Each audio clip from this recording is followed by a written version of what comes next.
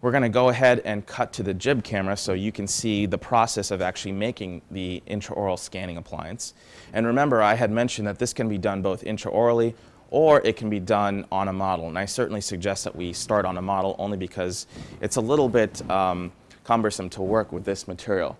The material that we have been recommending to make this scanning appliance is a hydroplastic material, and it deforms under hot temperature, but it's a very stiff and reliable material to use as a surgical guide, and it's not very easy to work with. So it takes a little bit of practice, and I certainly suggest you practice before you try this on your first patient because it might be a little frustrating. But essentially the material can come in beads, but it can also come in wafers, and it comes in as sticks as well, as you see here. Now, what we do is we prepare the material by inserting the stick in a bowl of hot water, as you can see here. The material, once it gets to the appropriate form, will turn clear. So you can see that the material itself is no longer opaque. It's actually turned into a clear material that allows us to mold it to the model.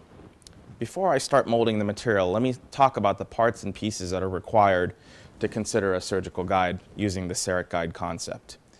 In order for us to identify the scanning appliance within the Galileos or the Sirona software, the implant software, we have to fabricate an appliance that holds in a reference body, is what we call it.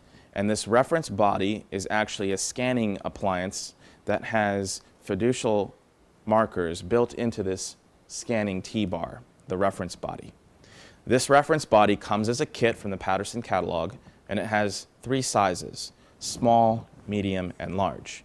The objective is to take the largest diameter that fits in the edentulous site for the given patient. In this case, you can see that tooth number 20 is missing right here, and this scan body, which is the large size, actually fits quite nicely into that space. It's a snug fit, but that's how we want to fabricate an appliance that will hold this reference body exactly in this position. Now, when you're working in the posterior arch, you can often make the mistake of having it face this way. This would be a bit of a challenge to scan the patient with an appliance having the T aspect point buccally, only because we know that the cheek would prohibit us from being able to scan this patient comfortably. So usually when we're working in the posterior zone, we want this T reference body to be facing lingually, as you see here. Now, to make this appliance, we'll be using the thermoplastic or the hydroplastic material to hold this reference body. And once that appliance has been fabricated, that's when we'll take the patient and scan the patient in the cone beam unit. So I'll begin that process in just a moment.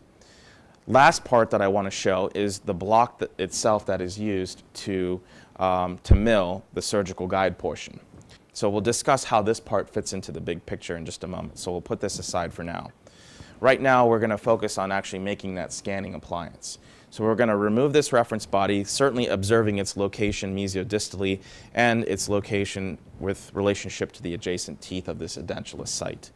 I'll remove this and put it to the side, and I'll actually pick up the material that's been sitting in this warm water. Usually 180 degrees or anything of that nature is appropriate, but you can see the material is quite clear and translucent.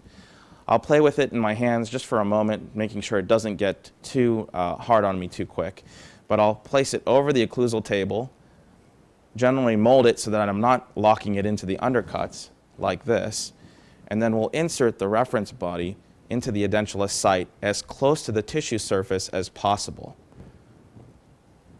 I'll adapt the material to the reference body, making sure that it adapts to the contours defined by the reference body, and then I'll just let it sit like this for approximately 2 minutes. We can certainly take an air-water syringe and blow cold air on it or cold water to set the material, but it's fine just to let it set on its own.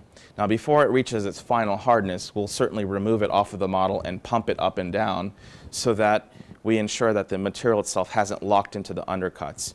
So I'll continue to play with this material, but essentially once this material is completely set, it itself will be the scanning appliance. So I'm going to take it off the model here. As you can see here, this is the reference body. Confirm that it still fits back onto the model, just like this. And in a matter of seconds, if not a couple minutes, we've actually made a scanning appliance. At this stage, what we'll do is we'll try this in the mouth, evaluate to make sure that it's comfortable for Deb to try in, and we'll walk her over to the Galileos machine to obtain a cone beam scan.